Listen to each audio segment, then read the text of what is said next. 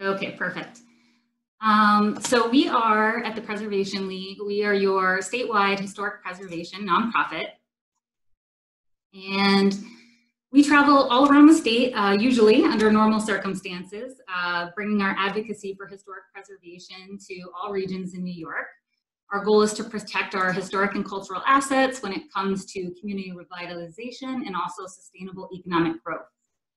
We typically visit all 62 counties, and we're able to do this with our tight network of preservation colleagues. We have colleagues that have preservation nonprofits all across the state, and we rely on them heavily to tell us what is important to them in terms of historic preservation and how we might be able to be useful in that realm. Other services we offer, we're available for technical services and assistance, whether you're an individual, a developer that has questions about historic properties, or a municipality or a nonprofit, we're here to help in that as well.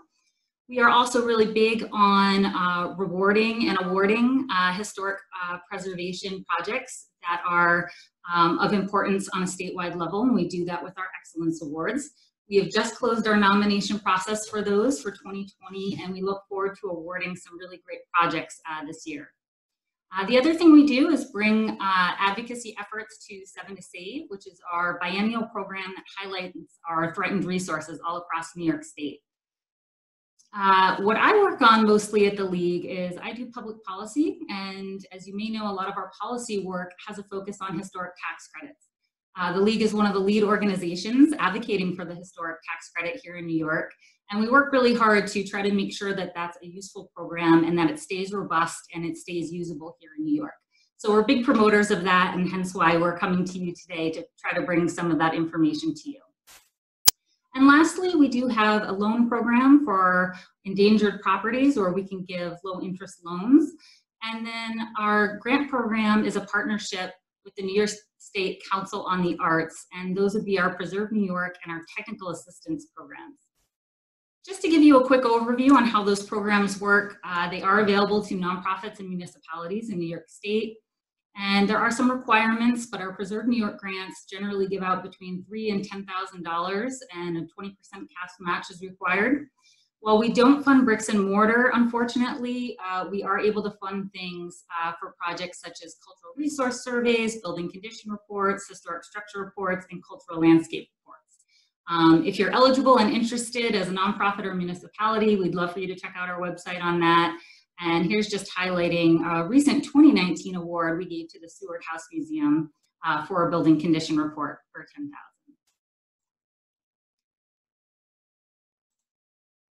Our smaller but also useful grant program with NYSCA is our technical assistance grants. And these kind of cater to a very specific condition, or something like an engineering, structural analysis, or feasibility or reuse study that you might want to complete on your project. So again, here's highlighting a technical assistance grant of $4,000 to do an exterior building condition survey to see what needs to be done with a specific property. Again, this is going to have requirements, the biggest of which being that you must be a nonprofit or municipality to apply. So the reason we're all here, historic tax credits. What is so important about historic tax credits? Well, one thing that's really important to highlight is it's one of very few financial incentives available for historic preservation. There's a lot of us who would love to preserve architecture that's unique to a community or provides a sense of place. However, this is often troubling when we get into the numbers of things, and the numbers have to work to make a project successful. Another thing it does is it encourages private reinvestment and revitalizes our communities, as well as drives economic development in New York State. It's a great economic development tool and can be particularly helpful, especially facing the challenges we're facing today. It's a job creator, and it's a common sense dollar for dollar investment that you're making in a New York State rehab project.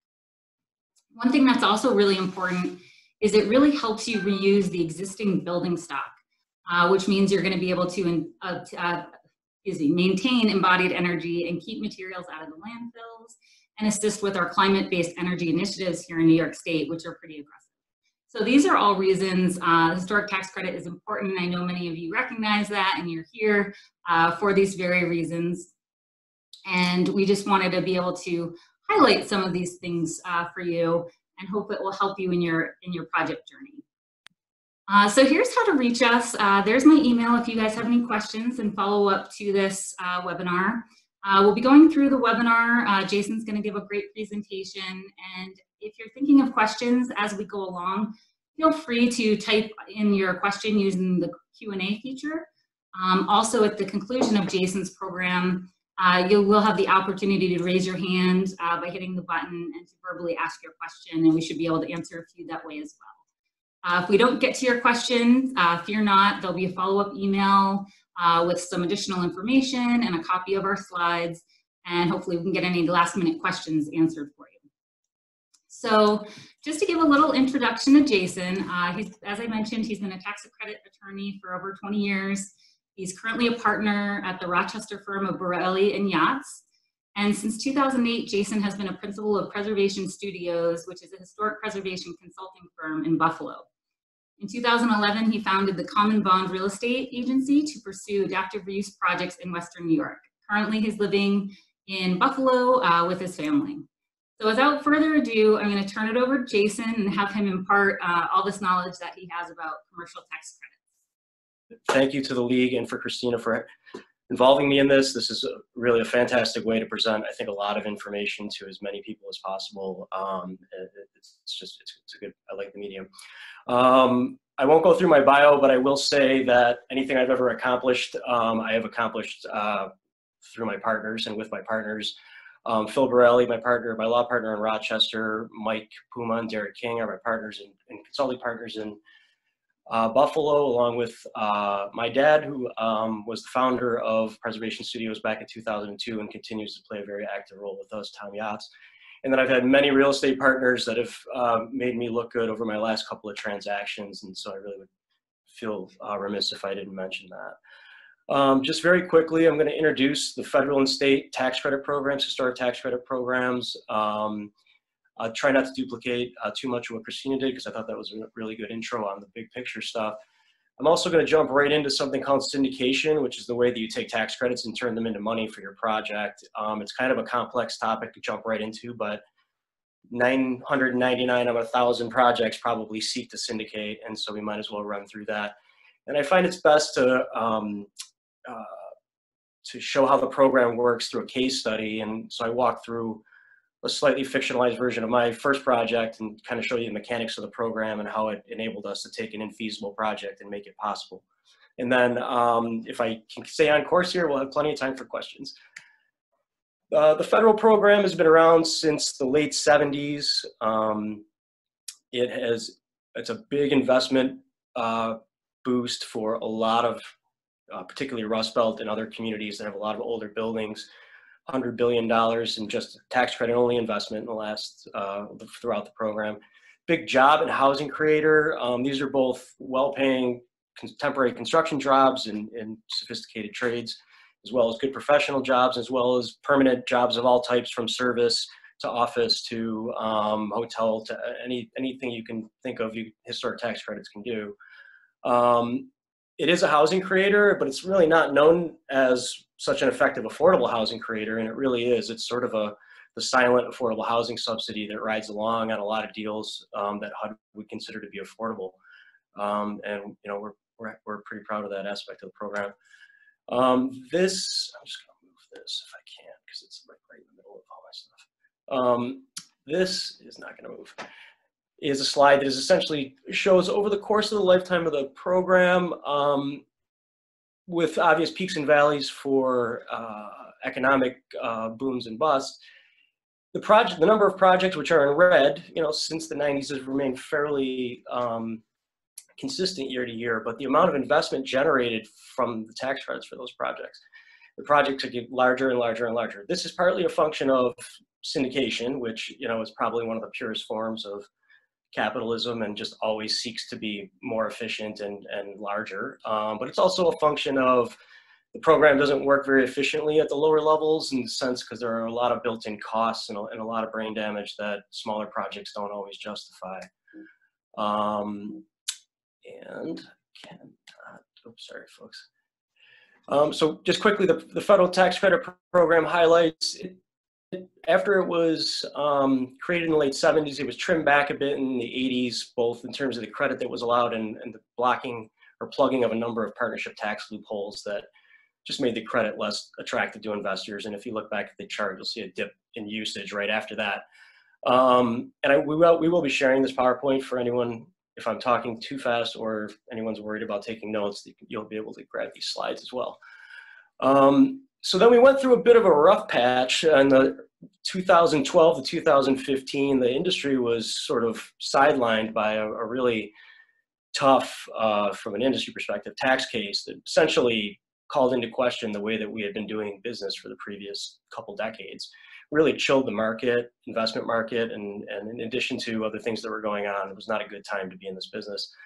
The IRS tried to at least get the market a little warmer by issuing a safe harbor, and that did help a lot. And since then, you know, the risks of the historic Boardwalk Hall case are much more finite, if they exist at all at this point.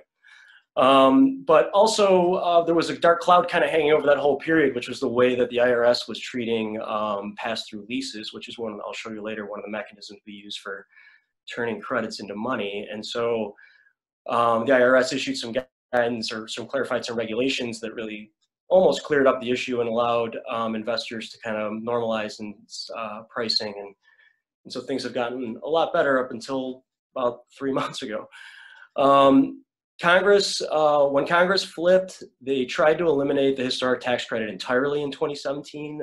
Thankfully, due to the fact that the credit enjoys significant bipartisan support and due to the excellent work of folks like the League and the Historic Tax Credit Coalition and the National Trust, they were able to preserve the federal credit as a 5-year credit. It had previously been a very lucrative 1-year credit. That's definitely reduced pricing a bit, but for reasons we'll discuss later, the state credit has come up a bit, and that's really kind of balanced things out. They also eliminated the 10% non-historic credit, which was for buildings older than 1936 or 4, that were not otherwise eligible for the 20% credit. That was kind of one of my favorite credits because it allowed you to use it on things like ugly old warehouses and partial complexes and things like that and still get a little bit of equity for your efforts. The good news is, and this slide's not even current, the Infrastructure Act that was proposed by the House a week or so ago includes significant historic tax credit improvements, including enhancements that would allow it or make it easier for nonprofits to use their the program for their own programs, which right now is a bit of a sticky wicket to get through. New York's program, I put this together mostly from memory, so if I didn't have these dates right, I hope the League won't hold it against me, but 2007, we got kind of a worthless credit, but most of the first credits are worthless. It's a $100,000 cap, effectively 6%. People took it, but it wasn't making a lot of deal decisions. In 2010, thanks to the good work of a number of folks at the table, we were to get a credit that matched the federal credit and also a very significant per project cap, higher than most in the country, actually. That has, I think, been one of the single most deciding factors in Buffalo's recent real estate boom is the New York State Historic Tax Credit, if I had to guess. It also allowed banks and insurance companies to claim the credit for the first time, which was a little bit of a snafu in the original rollout, and that really opened the market up, and then regional banks suddenly had a lot of reasons to be involved in historic deals. New York's tax credits became refundable, meaning that if you can't use them as of 2015, you can get a refund of cash similar to any refund you would get on your own personal taxes. That makes it easier to bring out-of-state investors in who don't have New York income tax, and it allows them to take the federal credit and then monetize the refund in a way that works for everyone. It has helped a lot in that way. It's worked as designed. They also have boosted up the area median income restrictions so that now you can use this credit in any census tract that is at or below 100% of the AMI as opposed to the previous cap of 80%. And we got the program extended to 2024. Not me, I didn't have anything to do with it, but the industry did. The New York credits were decoupled from the federal credits, which for those of us who've been waiting for something called bifurcation sounded really exciting, but it is not that at all. It's really just saying if the federal credit is a 1-year or 5-year credit, your New York credit is still a 1-year credit until the New York legislature changed that. So as the parenthetical suggests. So this presentation is intended to have some slides that if you're starting your first tax credit deal or your client is, you can print these out and ask these questions on a conference call and actually probably get a pretty good start. You know, it probably sounds axiomatic to people that are on this call, but your building has to qualify, and many, many, many don't. And it's not just because it's old and not just because it's pretty. And sometimes because it's not that old, and sometimes because it's really ugly. So you never really know, but it helps to call the SHPO. They're very accessible, but also very busy. You can certainly call, like my partners, Mike or Derek at Preservation Studios, with no obligation. We'll take a look at a building and let you know what we think. But it's not just your building, your rehab plans have to qualify. You can't, you know, there's this misconception among novices that, oh, I only have to worry about the outside of the building. That this is such a deep subsidy that the federal government and the state governments have an awful lot of input into what you do with the building to make sure that you don't violate something called the Department of Interior standards for rehabilitation, which, although there are only a handful of them, you know, are very determinative as to how your design is going to have to look. Depends a lot on the building type too. This is a good spot where you want to estimate your project cost, even if it's back of the napkin, even if it's a square footage assumption or whatever, based on experience, because you have to pass something called the substantial rehabilitation test, which I'm going to talk about on the next slide. And it's a threshold that if you can't pass that test, it doesn't matter what one or two say, your project's not going to qualify for tax credits. The extra bonus of doing that is that you can also determine how much historic tax credits you can earn to determine whether going through all of this is actually worth the trouble. And that's what the point you're making your financing plan. You already, traditional real estate projects, our developers are familiar with, like construction and permanent loans, maybe even soft loans from the government, IDA leases. Well, historic tax credits come in as an investment, and so you have to figure out how that investment is going to sit in your capital stack, as it's called, and determine whether these, if you still have a gap, or whether this subsidy really does it for you. Similar to good partners, you have to have a good team. The team has to be rowing in the right direction, and it has to be, if not experienced, quick learners. Your architect and contractor generally will save your life and your investment probably 100 times over the course of 2 years. And if you treat them like a teammate and they're part of the group, you'll stay out of trouble in these historic deals, because you have a lot of unforeseen circumstances, and you also have some best guesses that you have to make. And both your architect and contractor are going to be the folks that are going to be fixing those problems when you're in month 4 of construction. Your accountant and attorney, very useful upfront and at the back end to help you get into the financings and figure out the credits and get out of the construction into your tax returns and get your permanent loan and your project stabilized. And so you really can't do without the top 4. I happen to have a couple of these built into my team, and a lot of folks do, but as long as they're fair to you, this is always a good use of money.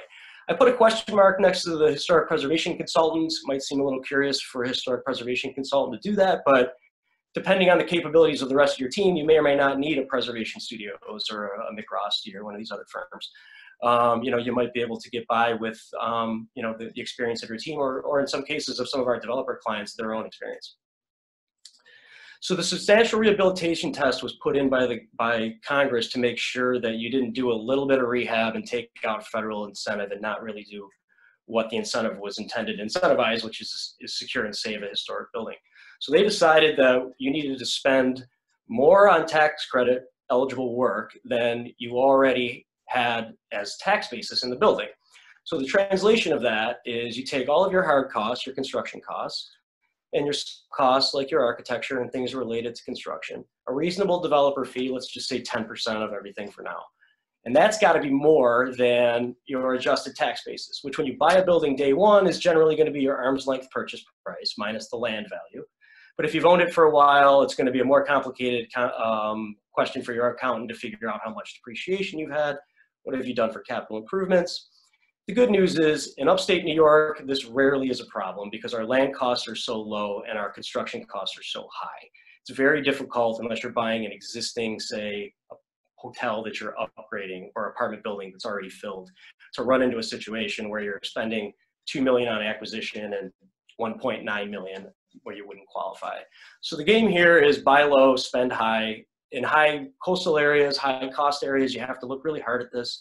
New York City it's a big problem because acquisition costs are so high. Okay, that was the program, and I'm going as fast as I can. I think we're doing okay.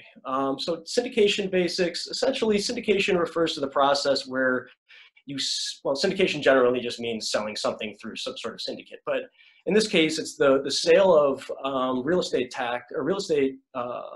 upside and downside through partnership structures. And so this is about as simple as a historic tax credit syndication structure gets. You form an LLC to own your building.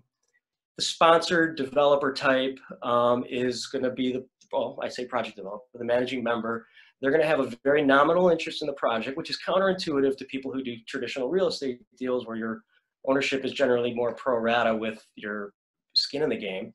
That's because we have to get the maximum amount of historic tax credits out to this investor who's become your partner for 5 years. So the law allows us to give them 99% of the credits, but it also requires them to have 99% of everything else. So before you think they get 99% of everything you're doing for 5 years, we could talk about that offline, because there are an awful lot of ways to structure these deals that make it look like a regular deal, satisfy the safe harbor, and get your tax credit investor the things that they're bargaining for. This is still not as complicated as certainly the things my associate Rich Rogers and I have been working on recently, but this is what's called a master lease pass-through structure. This is where you separate on the left-hand side your land deal, your real estate, your debt, all that stuff, your IDA, from your tax credit investment structure, which is moved down, I call it downstream through a lease, so that your tax credit investor and all your tenants and everything are sort of down here, siloed in this master tenant area. The structure stays in place for 5 years. Again, we use a number of different conventions to replicate typical real estate functions and flows, but this is a little bit more complicated structure. As a developer, you're rarely going to have to worry about structuring any of this stuff. As an accountant or an attorney or a consultant, you likely will have to know this. As a developer, just say, where do I sign? So these are kind of it. I'm not going to go through all this. This is way too much information, but this is for later. I attempted to show what the industry standard was for a number of different negotiation points versus what happened after the revenue procedure. So the safe harbor. So your takeaway from this is, if you're currently structuring on a piece of paper your historic tax credit deal and you're not sure what else to do, the after Reg Proc 2014-12 really kind of gives you this is where you're going to need to be. This is what you can expect for a minimum ownership interest, which would be 1%. You're going to have 20% of your investors equity contributed prior to the placement and service of the project, so you can start to bank on these things. The safe harbor made some of these things more knowable for reasons completely unrelated to clarity. And then you can kind of go through all these things and sort of see. This is a lot of meat here for this short presentation, but this was just trying to give you a feel for what you need to look at for the safe harbor.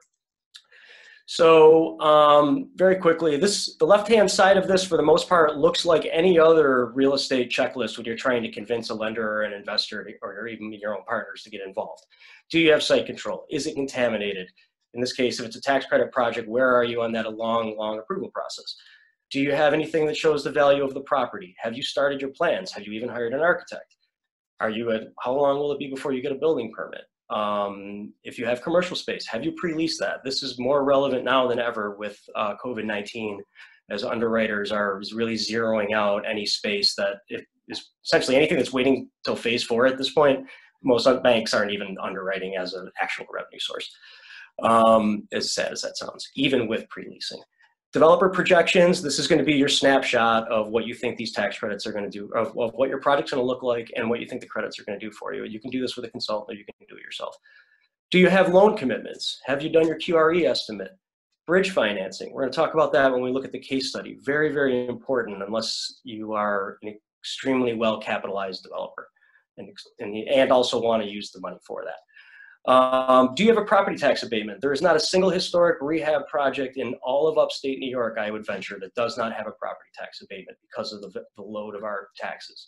It's a non-starter for the most part to pay full taxes on a fully rehabilitated building in a market like Buffalo. I think I think our full tax load on our building right now would be, if we didn't have an abatement, would be over $100,000 a year, and it's abated at about 28,000. So just to give you some sense, I'll tell you, my cash flow wouldn't pick up the rest of that if you were wondering. So then on the tax credit side, you need to know what you're talking to your investor about. Once Buffalo Rising or the Syracuse equivalent announces your project, very smart investment folks who are doing acquisitions for their investors are going to start calling you and asking you about your project. And it helps to be able to ask them a series of questions to determine whether or not they're serious about being in New York, 2, investing in your deal, and 3, will they be good partners?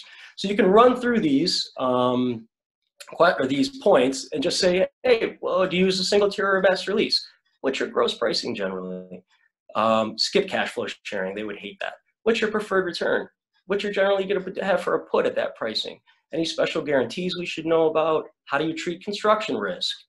Who do you use for lawyers and accountants on their own side? Because the investors will bring their own set of lawyers and accountants that you will pay for, and they generally come from large law firms and large accounting firms, and that's expensive. You should know how much that's going to cost. That's going to reduce the value of your historic tax credit. Safe harbor compliance. Most investors spend their days and nights worrying about safe harbor compliance. So this is not something that anyone's going to say, oh, we don't worry about the safe harbor. But some folks treat safe harbor risk differently. Some will just say, give me an appraisal to show me we're okay. Some will really want to dive into the local market and understand what's going on there. Sorry, I'm getting a glare, guys, from my window. Okay, this is why you need a bridge loan. When you get tax credit investment, let's say you get $1 million tax credit investment, and I'll show you an actual scenario in a second, but the name of the game is the investor hangs on to their money for as long as possible, because that burns off construction risk and stabilization risk, but it also increases their rate of return because they're waiting and waiting and waiting longer to give you your money. The shorter period of time between when they give you your money and when they claim the credit is a better return. So the safe harbor we saw earlier requires a minimum of 20% of their investment. So what we're normally seeing in markets like Buffalo is a 25, because I don't want to be too close, 25 to 35% investment at investment closing. That would be generally when you start in your project. You should expect not to see any more cash from your tax credit investor unless you've negotiated a construction term installment, which is these days particularly rare and likely going to be a little expensive for you. But you may be able to do it if you're the right team. The rest of your money is essentially going to come from your tax credit investor after you've placed the project in service, earned something called a Part 3 approval, which is the end of your tax credit application process. Received, if you have an institutional investor, you'll need something called a cost certification, which is essentially an audit of what you spent to determine that your QREs and tax credits are what you promised to the investor. And then you're going to need to stabilize your project, which generally means that if you have an amortizing loan, which almost everyone does, that it's started to amortize and it's no longer in its interest-only period. That leaves a smidgen of equity that the investor holds back because they don't trust you to do your tax returns and give them their K-1 properly. And then once you do that, soon thereafter, they will give you the rest of your money. So you can see, though, that the reason you need a bridge loan is unless you're able to bridge, say, $750,000 of that $1 million investment, you're going to have to go out and borrow that, maybe secured by the credits coming in, and then repay the bridge loan perhaps once they start tax credit equity hits your deal. Other folks that better capitalized developers have the ability to bridge that themselves if they choose to use their cash that way. Okay, so I said we were going to do a case study, and this is something called the Mattress Factory, which is a rehab that I did with my partner, Carl Frislin, and a group of investor partners over in Hamlin Park. It's a National Register Historic District that Preservation Studios helped create. Preservation Studios, Mike Puma in particular, my partner, was integral to both this project getting off the ground and the success of it, and the really baller design that we got for, so as I said, you have to have good partners and good consultants and friends. So the history here was that we had a bed manufacturing company that had essentially stopped manufacturing beds even before the war. There were some wartime uses and other light manufacturing and warehousing after the war. We bought it from someone who was using it as a commercial salvage warehouse. He actually took care of the building very responsibly and probably was the reason that it wasn't torn down, along with the fact that it's in a local historic district. This is what it looked like before we started. It essentially was built in 3 phases. There was the concrete portion was from 1911. 14 years later, they did a massive brick addition. It kind of runs like a crescent along the former Scajaquada Creek in the back. And then there's a 1960s or 70s loading dock addition that was put on, I think I wanted to say 60s there, right, Derek? This is what I meant when I said, you can't just do whatever you want to a historic tax credit building. We, Preservation Studios, Mike Puma worked with Carl Frislin, our architect, and designed sort of this curving apartment layout that really moved with the spine of the building, left very little underutilized space. And one of the nice aspects of it is no apartment on any given floor is identical. They stack identically for the most part, but everyone has a different layout, which sounds very inefficient from a construction standpoint, but the team got it done. So this is what it looked like before. Again, it was basically sort of a daylight factory / warehouse. Had nice hardwood floors on the second floor. Has nice hardwood floors on the second floor. The program requires us to keep things like that. This is what it looks like now. I should have put a furnished photo in. I just couldn't find one quickly. We were really able to button up the outside and put in, some of these features like these faux barn doors. Mike came up with it. Really like. And then inside, we do fairly simple projects. Say we do, historic rehabs with laminate countertops.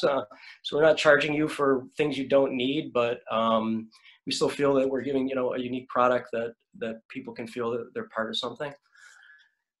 This isn't exactly what this project cost, but it cost a little bit more, but that is what we paid for the building. You'll notice that the acquisition cost does not earn you any historic tax credits. QREs are your tax credit column on the right-hand side there. Hard costs for the most part will earn you tax credits. FF&E will not. Furniture, fixtures, and equipment. So we usually discount that when we're estimating, just so you don't assume something that my cat's trying to invade my space here. Soft costs relating to construction and financing costs relating to construction can, for the most part, be included. This is huge. Your architecture fee will be your largest soft cost on any transaction. The fact that you're able to include that along with building engineering is big. And should be promoted by more architects that their fee isn't really as high as it seems, because you can earn some tax credits on it. The developer fee, if it's reasonable, and this is a whole nother seminar, but for the most part, if you size it in around 10%, you really can't go wrong, for now. So that gets you a project that's about $5.8 million with the developer fee or the developer's profit, which, by the way, generally does not get paid for many years. And then it earns you tax credits of about tax credit basis of about 4.9 million. So quick calculator, you're going to be surprised actually how simple this program really is once we get into this. You just take your QREs and you multiply it by 20%, that's your federal tax credit, and then you do the same thing for the state. However, tax credits do not, all tax credits don't syndicate alike. Maybe that's what I'm trying to say. Federal and state tax credits pedal at different rates, and that's in part because of a demand issue, supply and demand, simple supply and demand, but also because of and the fact that we all don't pay tax at the same tax rates. And so, generally I tell my clients for $2 of credit, your goal on a small project is get to $1.50. On a larger project, you want to push that up as much as another dime or so. But for the most part, this is $1.54 is what we see here. So you take your federal tax credits. As we saw earlier, your investor only owns 99% of your project. So that leaves a weird number. You then multiply that by your negotiated discount. In this case, my investor gave me 88 cents for a federal credit. And that gets me to a gross federal equity number. And this is before reducing it for other things that we're not going to get into today. But the purpose of your budget, this gross number is the number that you want to use. So that gets almost $850 in federal equity. And this is tax credit equity. This is investment. This is not debt. These are not loans. These are not grants. And then you do the same process again. State historic tax credit at this time was selling for a lot less. You might ask why. Is it simple supply and demand? Yes. Also, you pay federal tax on your state credit in the same way that you pay federal tax on that refund when you get it in your personal taxes. We've tried to have this removed, but when in 2017, when Congress was looking for every bucket of money to backfill for the ridiculous tax cuts they were trying to pass, the idea that we were going to be able to exempt state credit from federal tax became laughable. So the development budget, I'm sorry, this is the sources and uses, but the development budget is along the left-hand side. This shows you how remember I said earlier, take a look and see if you pass the substantial rehab test, then determine what the amount of estimated credits does for your deal. So you have a $5.8 million deal. Based on an appraisal that we got, we were able to borrow about about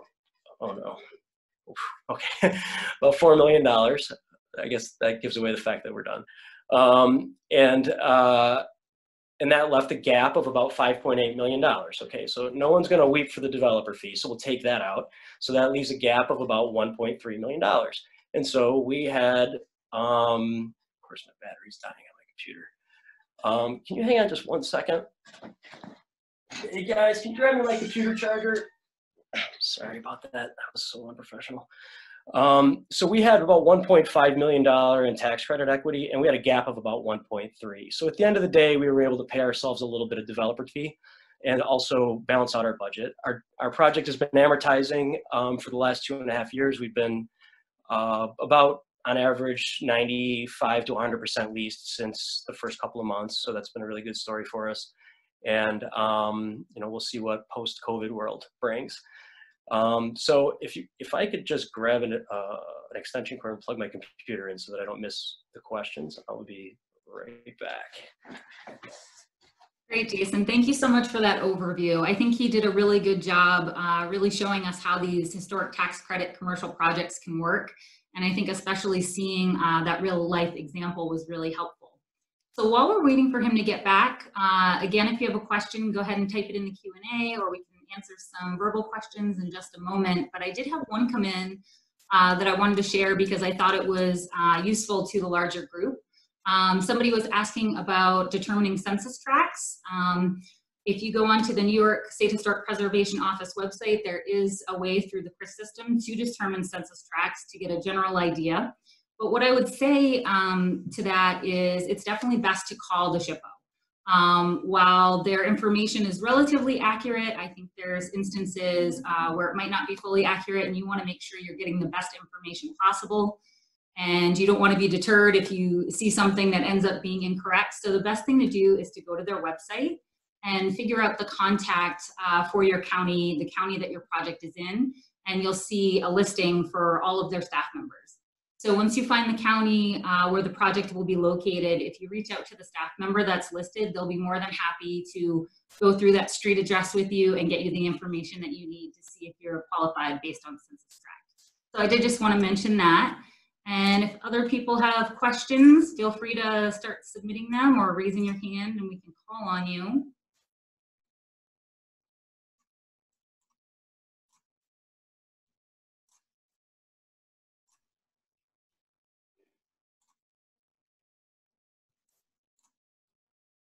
No questions? Are you guys still digesting this? I know it was a lot. I'll give you just another minute. Anthony raised his hand.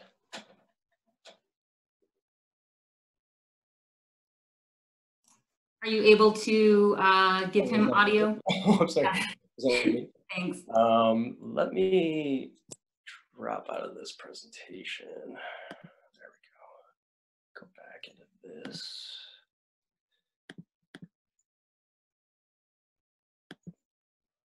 All right, I'm gonna stop the share. How about that? There we go.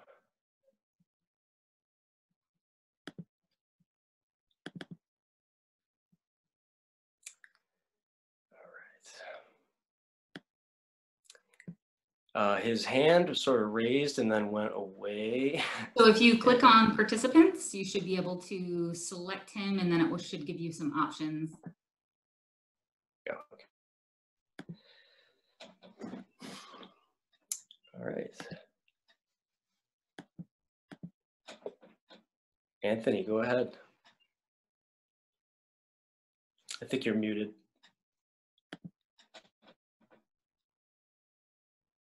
Are you able to unmute him? It says ask to unmute, so I just click that and Okay. Okay. You hear me now?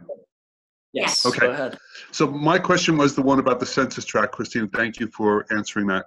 Did the census tract apply to commercial, to the commercial tax credits? Yes. They do. Okay. You didn't go into any of that. The state credit, yes, they do. The state, only for the state credits. Yes. Okay. So I've been having trouble really finding the specific census tracts from the SHPO site through the CRIS website. You know, it really doesn't break it down enough. We'll see. If you want to shoot me an email, I'll probably let you know by the end of the day. That's great. That's great. Thanks for that. Thank you. question. You're welcome. Okay. All right, Jason, next question that just came in. Should the building be on a historic list?